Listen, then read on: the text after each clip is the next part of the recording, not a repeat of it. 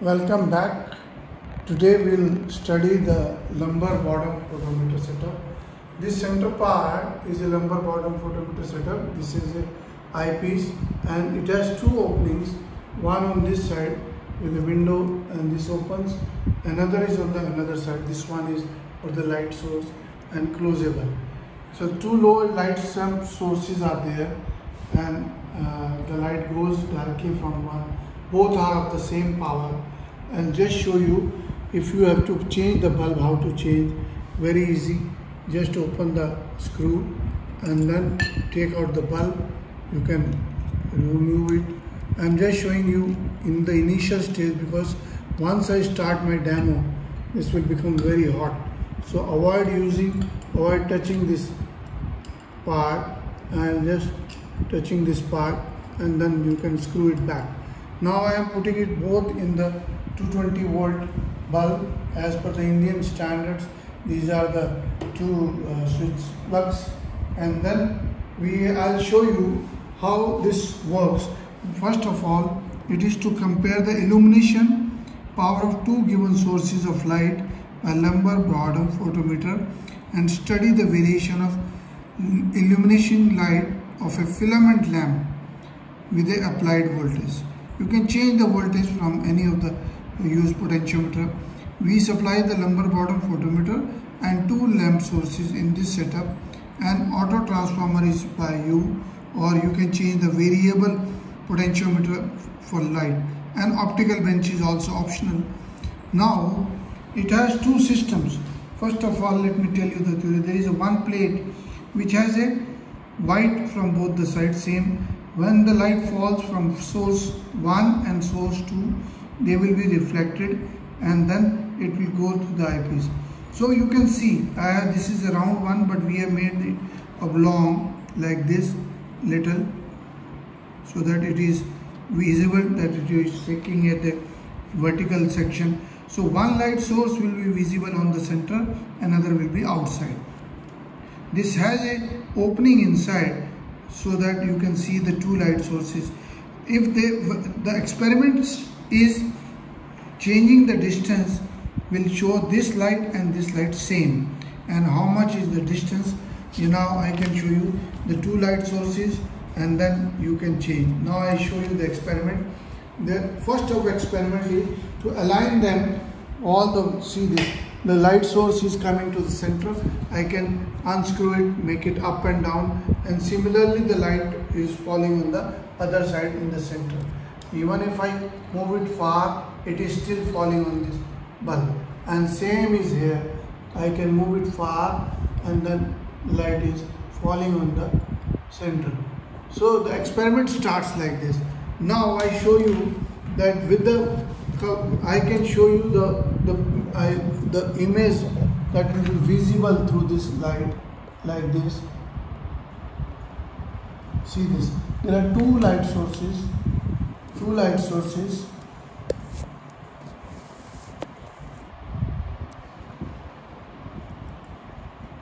Now see this. There are two of them. One is outside ring, another is the inside ring.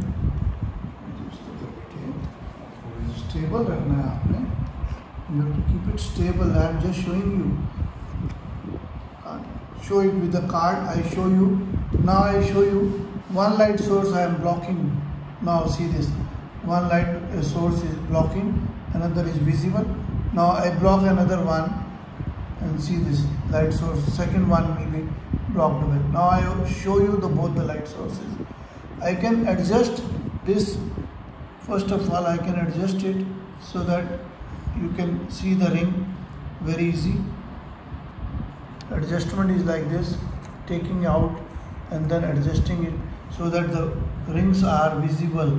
See, this is visible. I can just show you how this is visible. Now I can move one of the lamp source away, and then the image will keep on changing the distance. Similarly, I can change the other one, and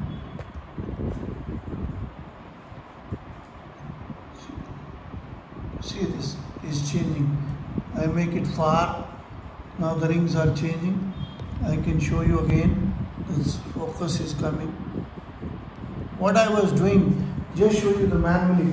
First I moved it away and moved it this away.